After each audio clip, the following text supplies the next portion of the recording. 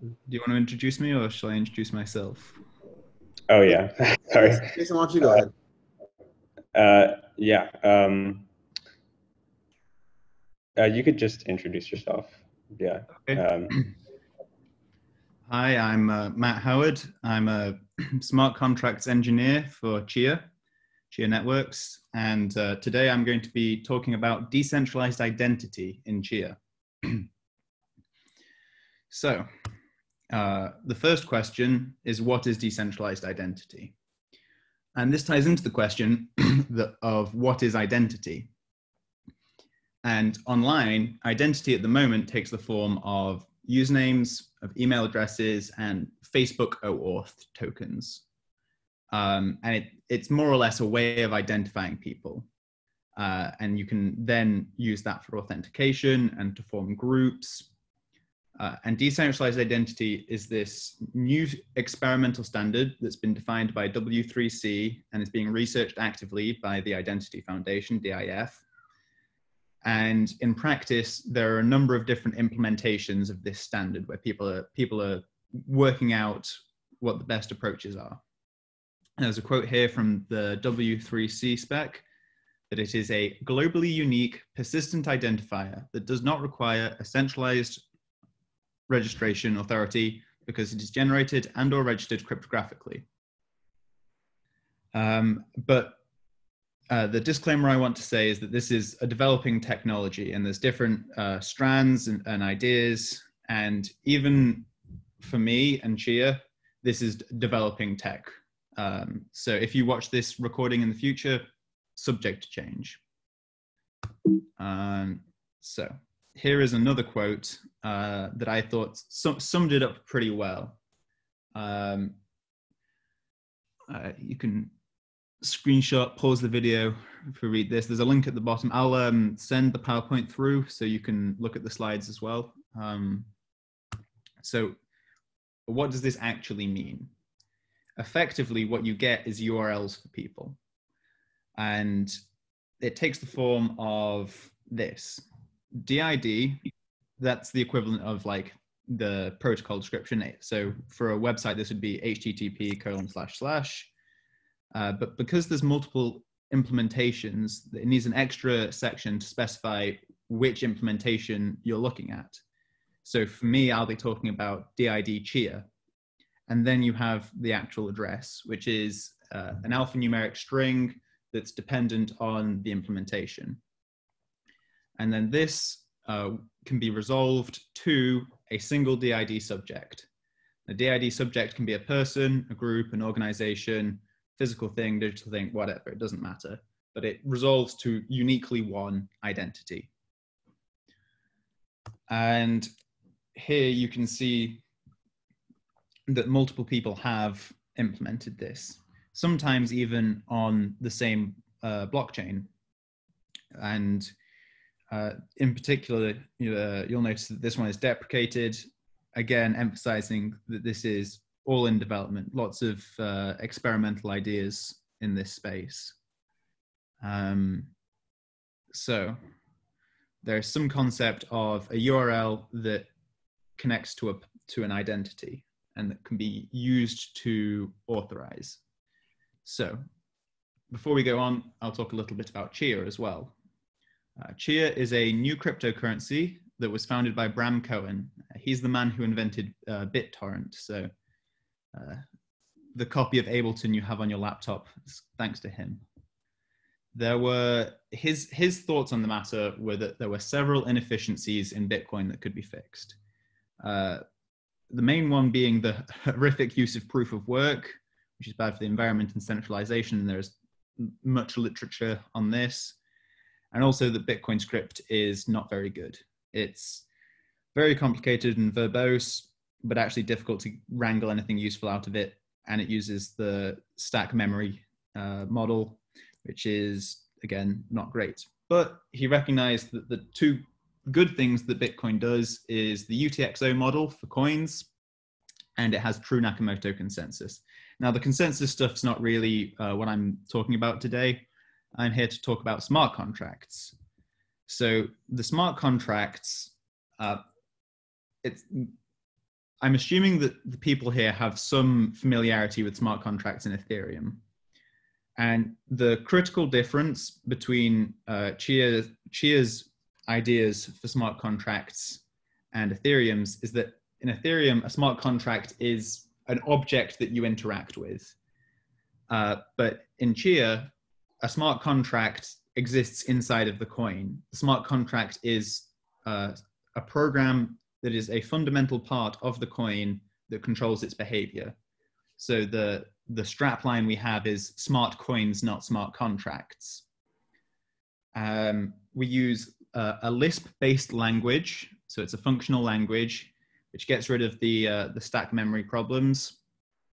And we also, we have much less information when calculating a coin's ID.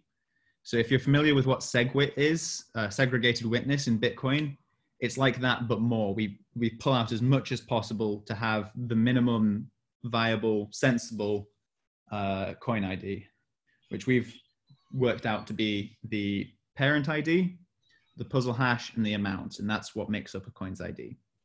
And that puzzle hash is the commitment to a puzzle, which is the contract that exists inside of the coin. And then when you spend it, you reveal the puzzle's source, and then it runs the code as part of the spend. So I just wanted to throw in a quick guide to ChiaLisp because I wasn't sure what the familiarity with Lisp would be like in this group. So there's a link there if you want to play with ChiaLisp. We've got the CLVM tools. That's CLVM is the ChiaLisp virtual machine, and that can run ChiaLisp. And in ChiaLisp, you've got atoms and lists. An atom is any literal value, integers, hex values, strings, doesn't matter, it's all the same. And then you have lists, which contain 0 or more atoms or lists inside of them. And then everything is built up out of that. Programs are lists where the first item in the list is an operator, and then it's just Polish notation or prefix notation. So instead of saying 10 plus 5 equals 15, you would say plus 10, 5 equals 15. And then we also have the solution, which is when you spend it, you pass in some information. This isn't so important because I don't go too much into code, but that's how Lisp looks. That's how ChiaLisp looks. So how does decentralized identity work in Chia? What's really nifty and the main point of this talk is that by putting the puzzle inside of the coin, it enables some really cool functionality.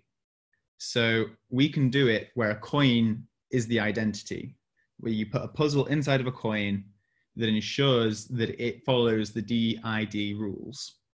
So this includes, you don't want it to be duplicable. You don't want anyone to be able to steal it or recreate it. And you want it to be able to send unique messages for authentication saying that my ID, Matt Howard, authenticate on the blockchain for the world to see whatever. I can authenticate anything I like through these messages.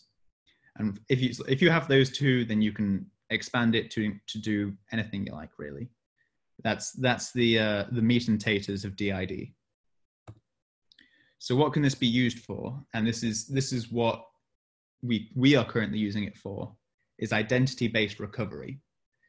So this is the case that you have your money and you can put it into a vault.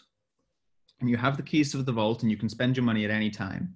But if you lose those keys, you have trusted identities that can verify that you are who you say you are and allow you to access that money if you coordinate it.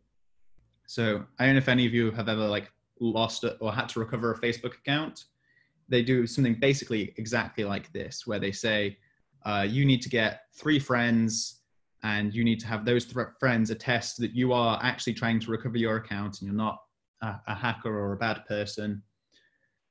So this is like that, but with money, or like with identity.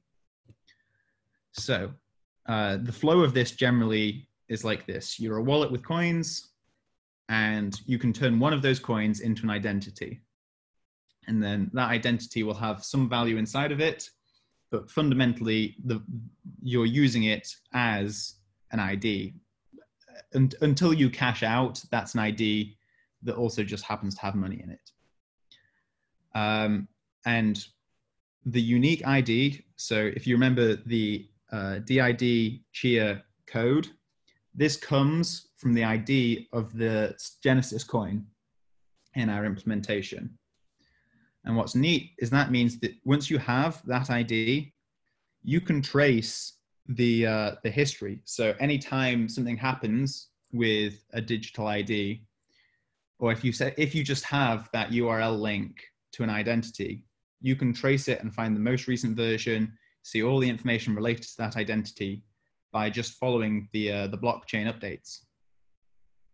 So here's an example where the coin sends out a message and creates a new version, and then perhaps it updates its recovery information. As I said, that set of friends that allow you to recover. This is done basically by having two parts of the puzzle inside. You have the core, which will make sure that the identity related rules are enforced. You know, it asserts rules about what you can and can't do as outputs.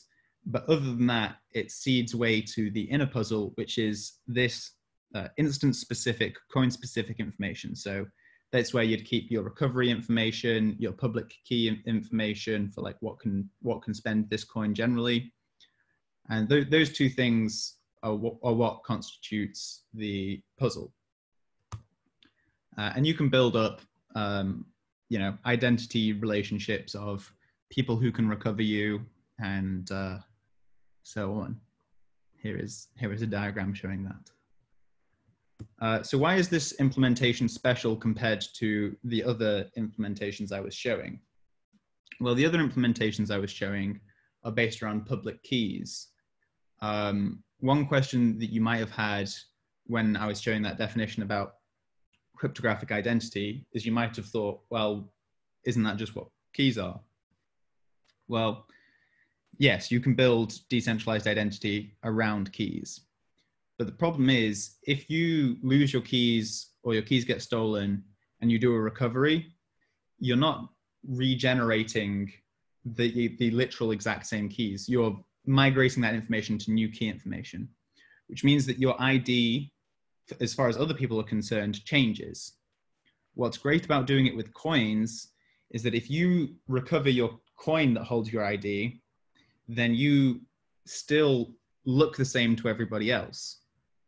So again, I'd say this is similar to Facebook, where you don't need to make a new account, but you get all your friends. You get the same account, but your password changes. And the other thing that's cool about this particular one is it's based around decentralization.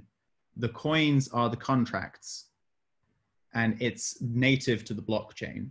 The Ethereum smart contracts, they are these wells of centralization on Ethereum.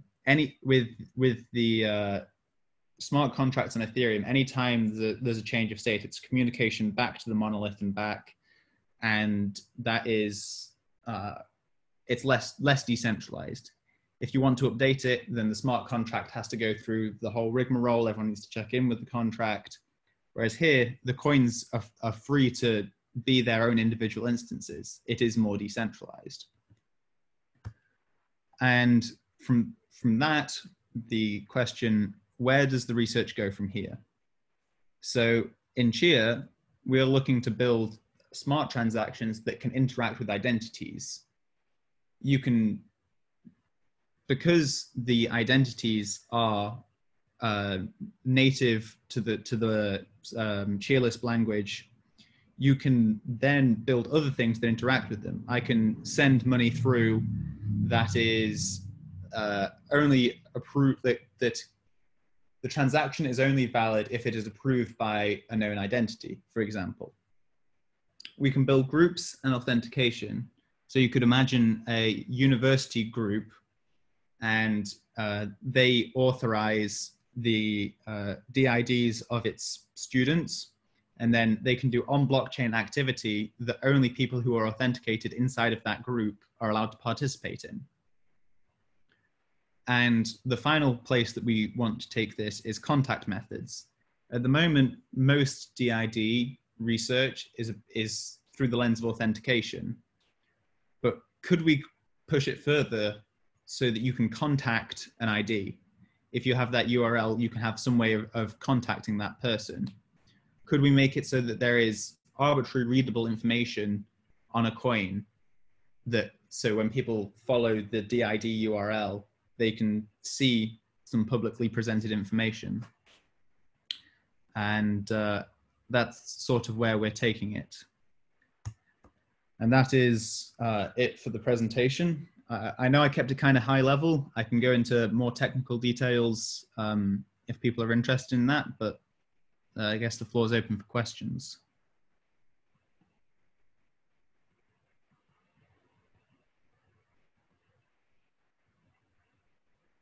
Yeah, I have a question. What kind of research have you done currently on how would you contact a DID? You were talking about URLs being embedded in the ID, and I'm wondering how that would be implemented. So this is something that we're thinking about and having conversations about, but in terms of code written, not very much. It's something that we're interested in, but most research around DID at the moment is through the lens of authentication, and contacting is sort of a different way of thinking about it. We're trying to solve that problem of how to get both, but authentication is the main priority of it through the specification of W3C.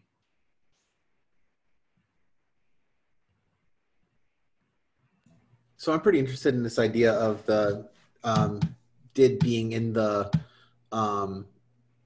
coin, so that then you can update.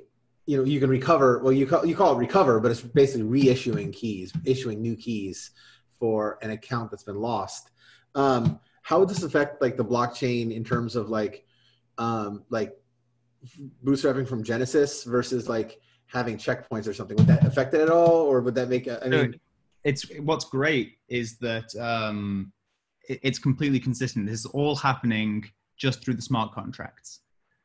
This is what is so cool about it. You don't need to mess with the chain.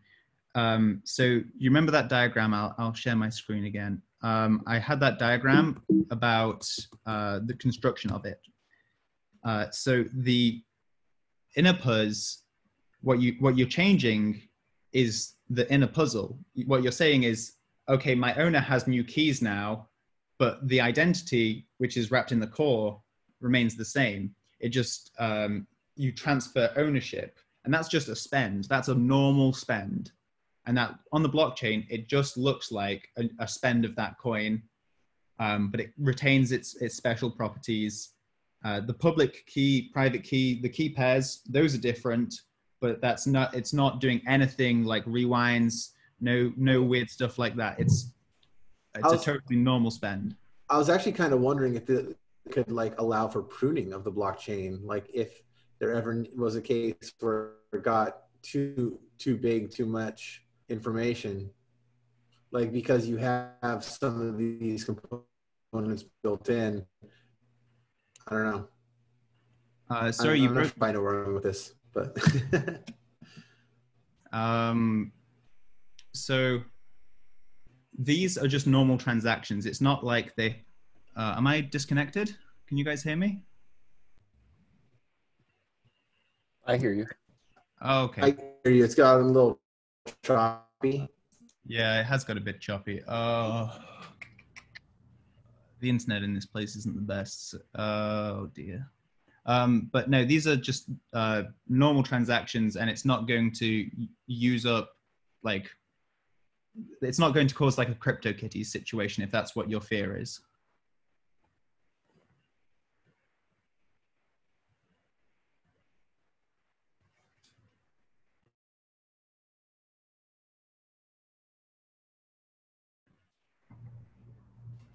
All right, I think the internet stabilized a little now. What issue are you referring to for the CryptoKitties? Well, Adam's question was about like congestion, right? Or actually, I'm not quite sure. Sorry, I was actually kind of wondering, like, if the coins have this much information, like, what could that possibly do something even for, I don't know, something like pruning the blockchain, where if the blockchain is starting to get too much information on it, you wanted to say, okay, we don't need everyone to have all the blocks to come from Genesis type of deal, and have either checkpoints or pruning or something like that. Oh, I don't think Chia has any plans to do like folding the chain, or it's always going to start from Genesis. So you are going to need, if you're interested in this information, to, you know, look through the blockchain. But I think in our implementation, we are planning something to do with the light clients that makes this easier for people to get at on a skim. But that's a little bit beyond my remit.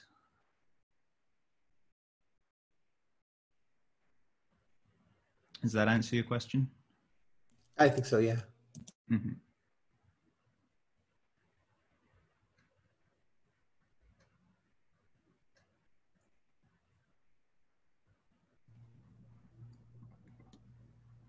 I have a question on you said that the Chia smart contracts are much less restrictive and there's no stacked memory. I was wondering if you could elaborate some more on that. Okay, so it's stack memory operations in Bitcoin. It's based on a stack, right? You push information and pop information off the stack.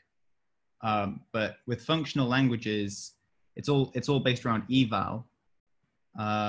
So there's no state to store. There's no memory like that. It's not a stack-based language. I don't know how familiar you guys are with Lisp, but I see it. So it's because Lisp is more functional. yeah, it's a functional language, which means that there is no stored memory. There's no stack memory. Right. Okay.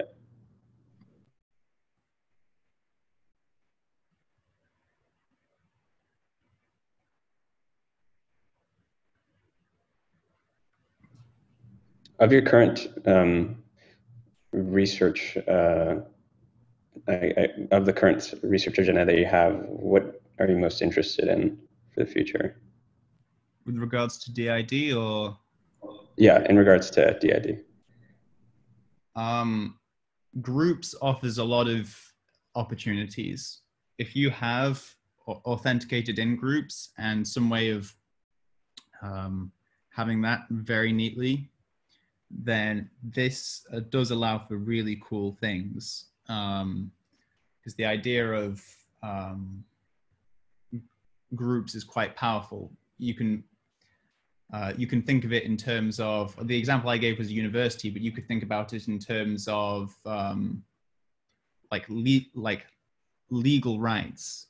Like, these people are authorized to do this, and that can be enforced by the blockchain. You can do it as a nation. Like, for example, if the UK government wanted to hand out crypto pounds, they would want to make sure it was only going to British citizens, and they could do a British citizens group of identities, stuff like that. I think groups has a lot of potential.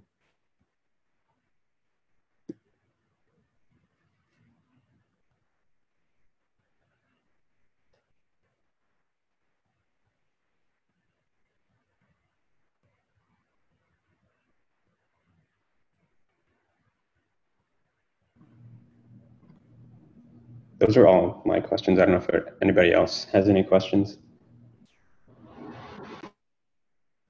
I guess I can plug the Chia Keybase. So if anyone has any questions in the future, then there's basically always someone online because of time zones. So if you can you pass on the link to that to your mailing list? Yeah, I can do that. And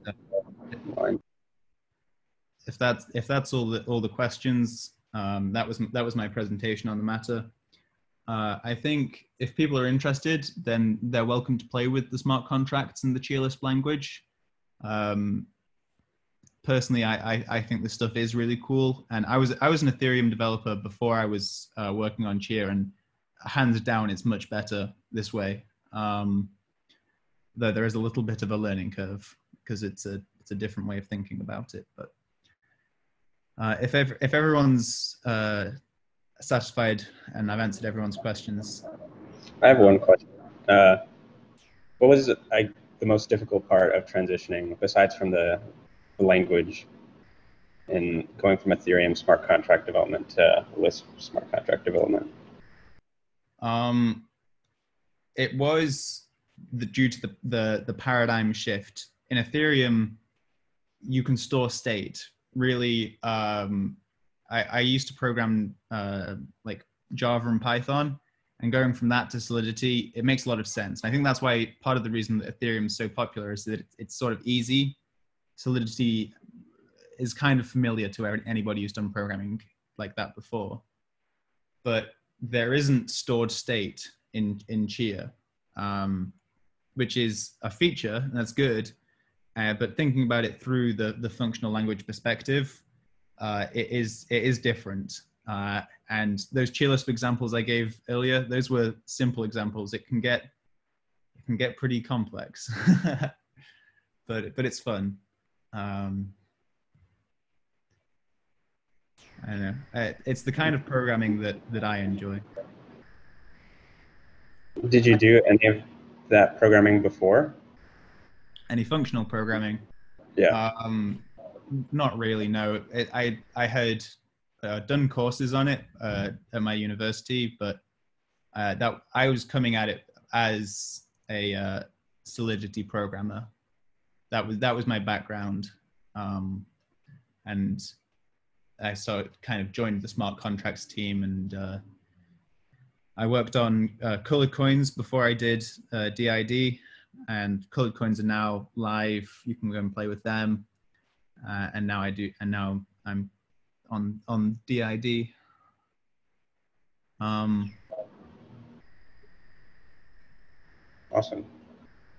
I'm curious about your thoughts on the kind of head start Ethereum has with smart contracts and having that ecosystem already built out. Chia can compete or coexist with them in the marketplace. So my opinion on the matter is that I believe the tech is good. Without bluster, I think that what we're building is great. The difficulty is that there is so much around Ethereum already. It does already exist, like you say, and we need to sort of convince people all these problems that they have with Ethereum, we can make them go away. And because I'm still in contact with lots of Ethereum guys, and it's always the same complaints. You know, the tech stack is lots of third-party stuff. Everyone's having to use Truffle and this and that, and the test environments aren't necessarily like the real environments, and there's a lot of headache and pain that comes with the Ethereum development. So my belief is that we can win people over by convincing them that we can make those headaches go away. That's my opinion on the matter. Very cool. Any other questions from anybody? How's the mainnet launch schedule looking? I'm not sure what the official position is, but it's coming along. It's Yeah, I don't think I'm authorized. I don't know if the information that I have is like authorized for public release, so I'm careful not to run my mouth. But it's coming along. It's looking pretty nice. We're all happy. It'll be there when it's ready. If you want a better answer, you might be better asking Keybase. Sorry, that's outside of my remit. Yeah, I think the consensus in Keybase was that they're expecting mainnet to be launched at the end of this year. That's what I remember seeing Hoffman saying. Yeah, that's a good answer. Thank you. So how could we get involved and get interested in Chia as getting started in it right now, just as non-developers, like working in your. Oh, so if you want to get involved, we have a testnet that is active and live now, and we have software that you can install to participate. So our equivalent to mining is farming, and we have that system in setup. We have a blockchain that is live and real with true Nakamoto consensus, and you can run that. And you can check out chia.net and install our software. It's all open source. And you can join in, and the plots that you plot on testnet, that is like a commitment to space. So our whole thing is that instead of using GPU power, you use hard drive space. So the commitments to hard drive space that you make now, or like you make during testnet, they will be applicable as soon as we roll over to mainnet. So you can get involved now, even if you don't want to do smart contract programming.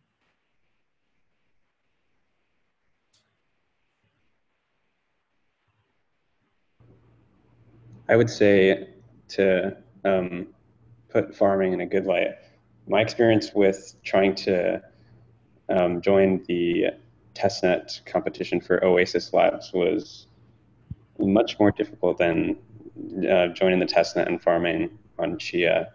So I don't know if that makes anyone like more interested in wanting to farm on Chia, but the experience that I had, which was back in, I think, February was when I started. It was very easy and simple relative to trying to mine on other test nets.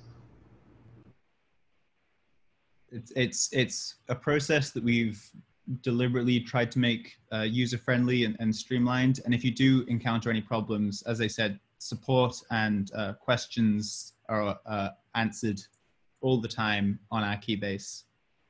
So if you're even a little bit interested, I would say check out the Keybase.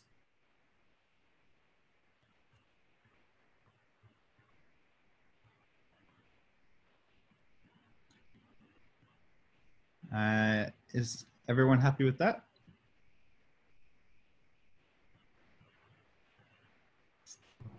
Yeah, thanks for the presentation. It was really interesting. All right.